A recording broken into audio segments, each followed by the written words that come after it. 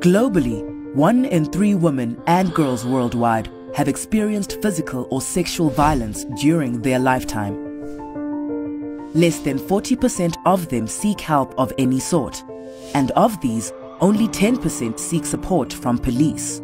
And of all women who were victims of homicide worldwide in 2012, 50% were killed by intimate partners or family members. This situation cannot be overlooked. And although progress has been made, the end of violence against women and girls is far from today's reality.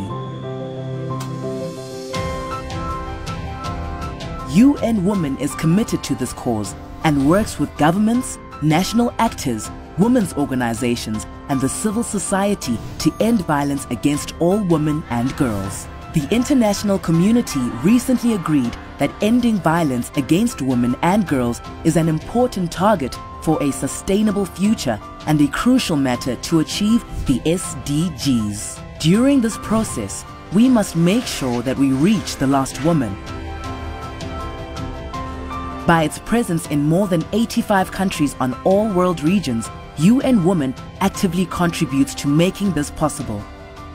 We support countries in many ways, including adopting, implementing and evaluating comprehensive laws and policies, addressing the root causes of violence through prevention strategies and working with communities to change the social norms,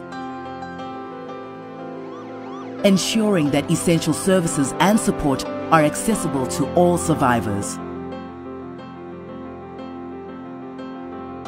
and collecting data and conducting analysis to fully understand the nature and extent of the problem.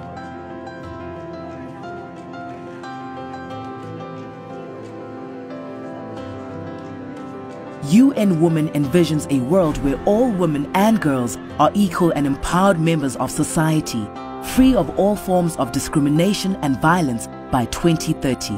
But let's not wait until then. Let's act now.